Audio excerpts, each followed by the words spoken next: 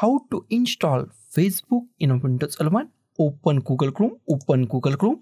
In a search, type Facebook and hit enter key. First link is from the Facebook. Open the first link of the Facebook. Facebook official website is open. After that, there are two ways to install it. First way is go to the top in Google Chrome. Here we find install Facebook. Click on that. Or go to here. Here we find three dot. Click on this three dot. Scroll down and find cast, save and share. Go to the cast, save and share.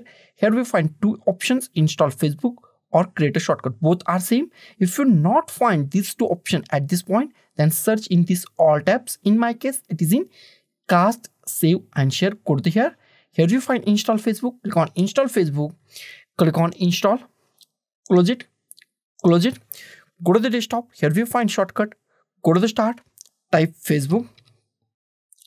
Click on the Facebook, and Facebook is installed in a Windows 11 PC or laptop.